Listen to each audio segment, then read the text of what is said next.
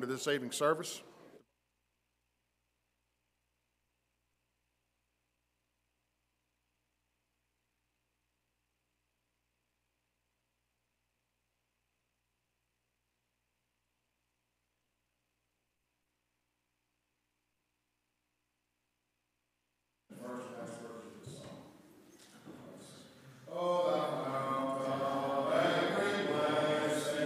Sing my heart to sing my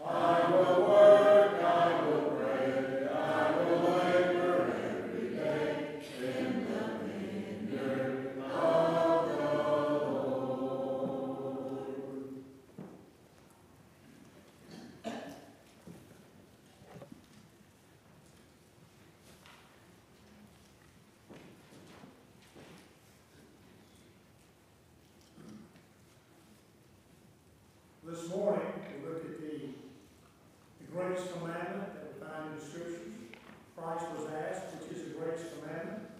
And he said in Mark 12, verse 30, you shall love the Lord your God with all your heart, with all your soul, with all your mind, with all your strength.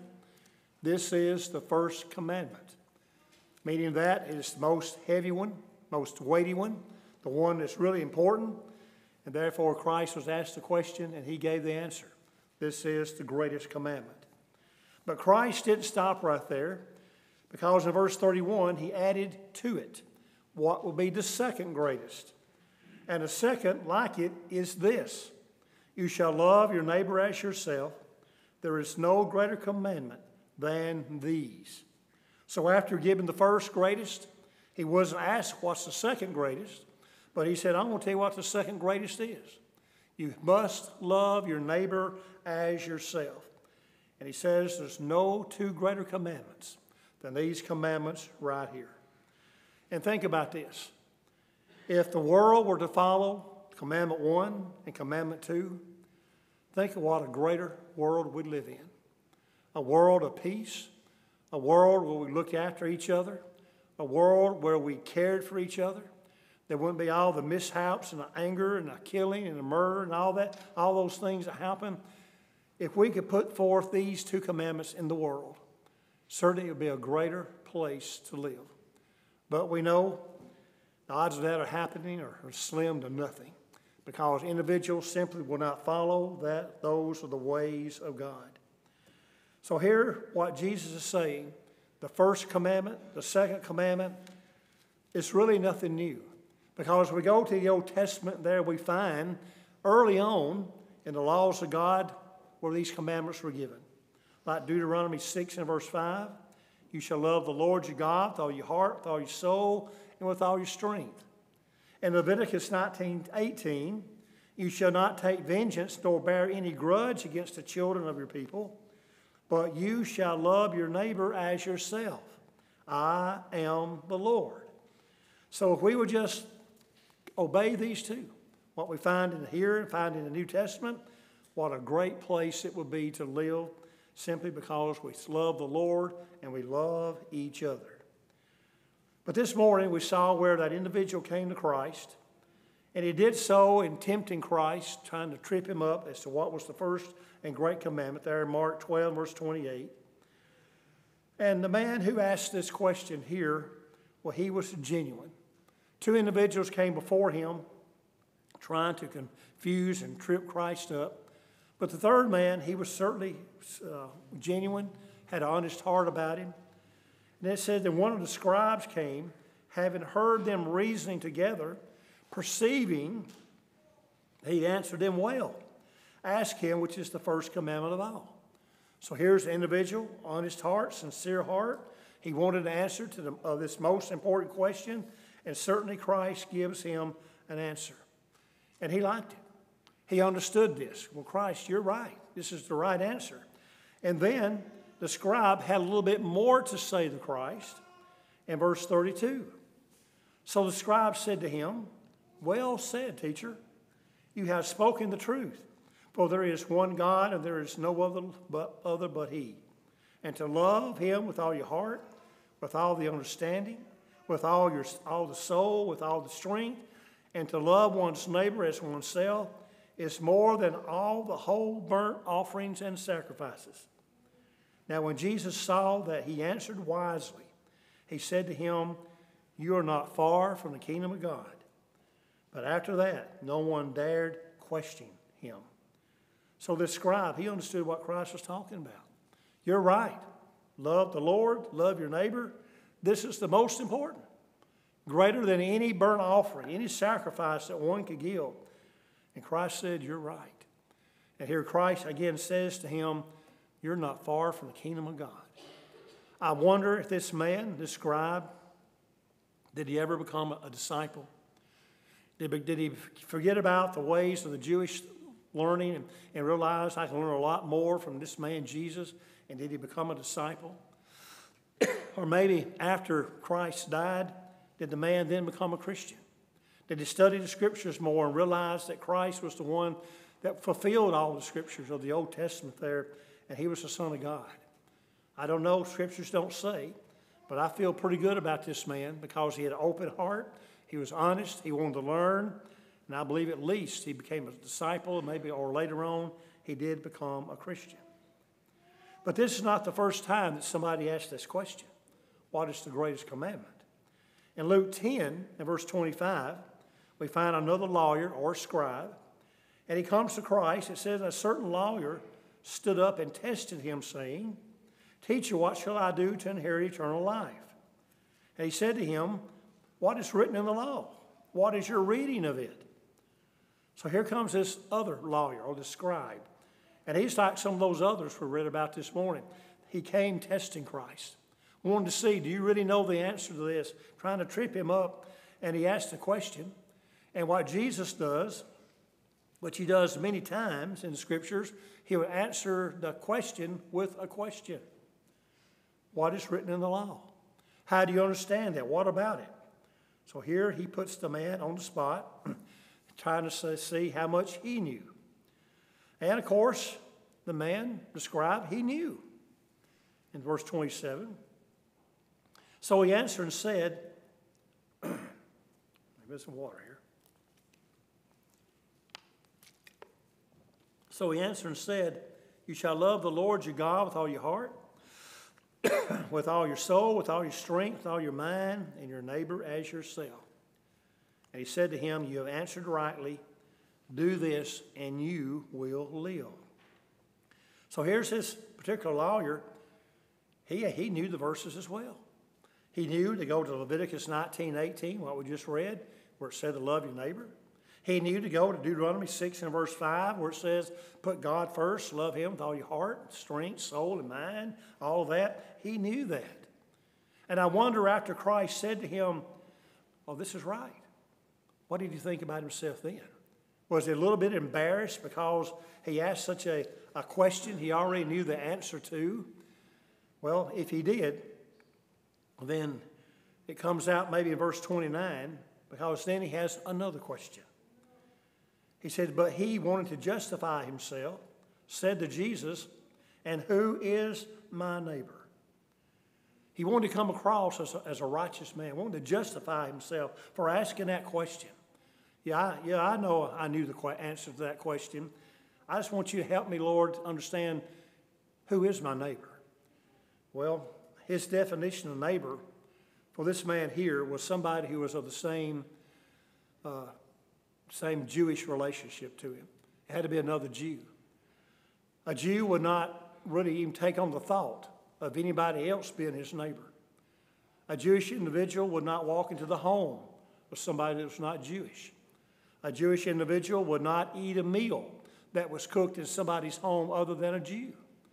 So when it said, who's my neighbor, he's thinking another Jewish person. He's thinking is that Christ is going to say, well, your Jewish brethren, he's your brother. He's the one that you should really take time with and love. But Jesus has got another plan. He's going to really teach this man now who his brother really is. And that's what brings Christ to verse 30 to speak the parable of the Good Samaritan. A parable that I'm sure that we know well. It says here beginning, and then Jesus answered and said, a certain man went down from Jerusalem to Jericho and fell among thieves, who stripped him of his clothing, wounded him, and departed, leaving him half dead. Now by chance a certain priest came down that road, and when he saw him, he passed by on the other side. Likewise a Levite, when he arrived at the place, came and looked and passed by on the other side. So here's a priest who is a Jew. Here's a Levite who is a Jew. These are brothers of that man who asked the question, who my brother is. And they come across this man, a Jewish individual, leaving Jerusalem, been there to worship, and here he is on the side of the road, practically dead. And what do? They pass by on the other side. They do not want to get close to this man, because if they get close to him and they somehow accidentally touch him, that means that they're unclean. They're impure. And they have to go through this cleansing ceremony before they can do anything once they get to Jerusalem there themselves. So they see this man, probably at a distance. They realize he's hurting. They realize because of maybe all the blood and scars and cuts and all that's there. If he's half dead, he may be moaning a little bit. Who knows? But they purposely look the other way. They don't want to be of any kind of help to this particular man. So now this particular, this lawyer now, this scribe, is hearing this parable. And whenever Christ says, here comes the priest, oh yeah, he's going to help. But he walks on by. When Christ says, here comes the Levite, oh, it's the Levite that's going to do some helping. But then he walks on by. And then Christ continues in verse 33. But a certain Samaritan, as he journeyed, came where he was. And when he saw him, he had compassion. So he went to him and bandaged his wounds, pouring on oil and wine. And he set him on his own animal, brought him to an inn, and took care of him. On the next day, when he departed, he took out 2 denarii, gave them to the innkeeper, and said to him, take care of him. Whatever more you spend, I will come again, and I will repay you. When he saw him, he had compassion. And probably this Jewish individual, the lawyer, the scribe here, I'm confused when Christ tells this. Why would a Samaritan help this Jewish man on the side of the road who is half dead? Why would he do that? And he's trying to get all this stuff filtered out. Why didn't the priest do it? Why didn't the Levite do it? Why is this Samaritan do it? What is Christ trying to get a hold of me here? What he's trying to say? And then Christ says to him, so which of these 3 do you think was neighbor to him who fell among the thieves? And he said, he who showed mercy on him. And Jesus said to him, go and do likewise. That lawyer that heard Christ say this, and then in verse 36, the lawyer asked him, who was neighbor to this man? What else could he say? He couldn't say the priest was. He knew that was wrong. He couldn't say the Levite was. He knew that was wrong. And he didn't want to say anything about the Samaritan because that's just not the way it's supposed to work. A Samaritan is not to be helping a Jewish individual. It doesn't work that way. But he had to say it. Even though he knew the answer, he went ahead and said, yes, it was a Samaritan. If you notice there in verse 37, he didn't say Samaritan. He just said the one who showed mercy. The one who showed mercy. So in this particular parable, you have 4 main characters. You had the priest, who was a Jewish individual. He was responsible for leading the people in worship. You had the Levite, another Jewish individual. He was responsible for making sure everything was ready for worship. Then you had the Samaritan. And you didn't want to be a Samaritan. That was the lowest of the people. A half-breed, they called them. Half Jew, half Gentile. The Jews had nothing to do with them. The Gentiles had nothing to do with them. They're at the bottom of the list when it came to individuals that had the respect of the people. So here is this man, a Samaritan, and he's helping a victim who is a Jewish man. I guarantee you that if this had been different, if it had been a Samaritan man on the side of the road, and the victim was walking and saw him, he too would have taken a long path around. He wouldn't have that Samaritan. They could care less if they lived or died. No difference to them. They were just common trash. But you don't find Christ talking about the Samaritans throughout the Scriptures that way. Christ always built these individuals up. He lifted them up. Here he puts the Samaritan as the man who helped. Nobody would have thought it had been him. And if they had a multiple choice here, priest, Levite, Samaritan, who would it have been? It wouldn't have been a Samaritan, not the top of the list. But yet he did. Remember when Christ healed the 10 lepers and one returned, he was a Samaritan that said, thank you for this healing. Whenever Christ saw the woman at the well and there speaking with her, that was a Samaritan woman. He's showing over and over and over again the Samaritans have value. They have value. They're created in the image of God, and therefore they are special. And don't be looking down upon them by any means. Do that. He's trying to build the people up confidence of showing that everyone is special in the eyes of that of God. So here's a priest who sees his brother on the side of the road and does nothing. A Levite who sees his brother on the side of the road and does nothing. And a Samaritan who sees this man who despises him on the side of the road, and yet he has compassion for him. Who would have thought it would have been the Samaritan that would have done this, but it was. And if we go back to verse 33, we noticed here he had compassion, so he went to him. Remember the second greatest commandment? To love your neighbor as yourself. That's what the Samaritan was doing. He was loving this man as himself. He certainly would hope, if he found himself in that situation, that somebody would help him, that somebody would have compassion for him. In Mark 12:31, again, you shall love your neighbor as yourself. Again, the two greatest commandments here. Love the Lord your God first. Love your neighbor as yourself. That is second. It means more than just thinking about compassion. Well, sometimes we'll see something. It may be on television or read about it somewhere. A person have a difficulty, and we'll say, man, that's terrible. I wouldn't want to be in their shoes. That's terrible. What can be done to help them? It's one thing to think it, but something else to take part in it, to take action. This man, he had compassion, and he went to him. And by going to him, he had to be inconvenienced greatly. Because here he was en route to go somewhere, and yet he had to stop and help this man. He had to get off his animal. Maybe it was a donkey. He was riding that donkey, pretty smooth ride, I guess, but now he's going to have to be walking. He puts the victim on his donkey. He has to go out of his way to get him to this inn. He then has to come up with money to pay for his care, money that he probably already had laid aside for another need or another cause, and now he's helping this man. He was inconvenienced. It meant he had to sacrifice something. And to go out and to help our neighbor when they have need, it may very well mean I have got to sacrifice. It may be my time, and we're tight on time, but it may be, we don't say no more, somebody else needs to do it. Maybe we need to do it. If we can, we ought to do such as this. See, the Samaritan, he was the one who was the neighbor. He was the one who had compassion.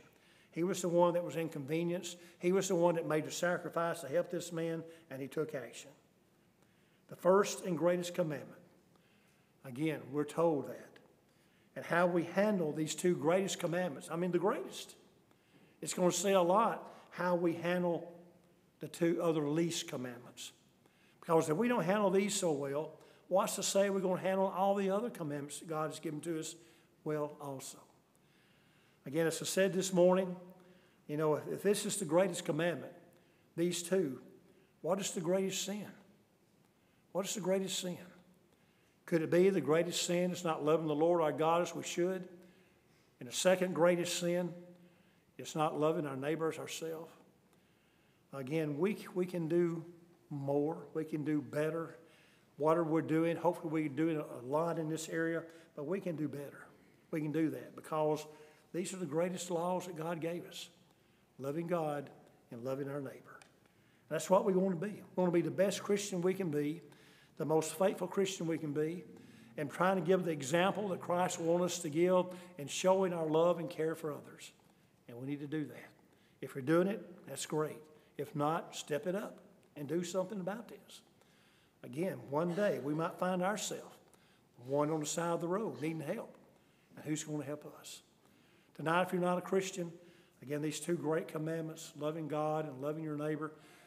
Again, to be a Christian is the greatest commandment, one of the greatest commands God gives, that we put these things in action and begin serving God and begin serving others. If you've not been baptized into Christ, will not do so tonight and become that child of God. or it's a Christian who just needs to be stronger, just make that commitment. I'm going to do better. Starting today, I can do better. I will. Or it may be we need to pray about this and put things back in the right order. If that need is there in any way tonight, please come as we stand and sing.